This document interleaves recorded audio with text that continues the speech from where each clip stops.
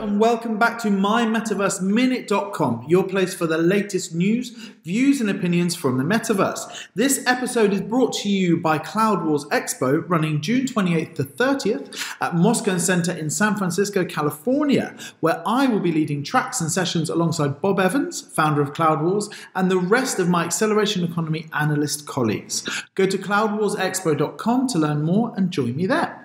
In today's episode, I want to talk to you about what to expect in our next newsletter. Of course, you can only receive the newsletter if you subscribe to MyMetaverseMinute.com.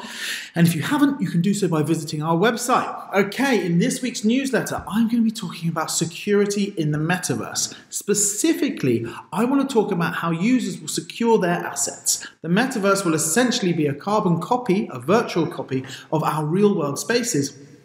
So it's incredibly important that users are able to secure their assets. How do they lock the doors of their homes? How do you close your virtual store or shop? How do you secure your NFTs? Are there vaults available? How will banking work? How can you store your funds within the Metaverse? How is this going to be governed?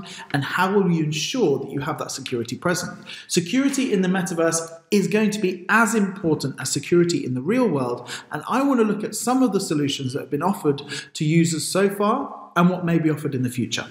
Until next time, stay tuned and stay curious.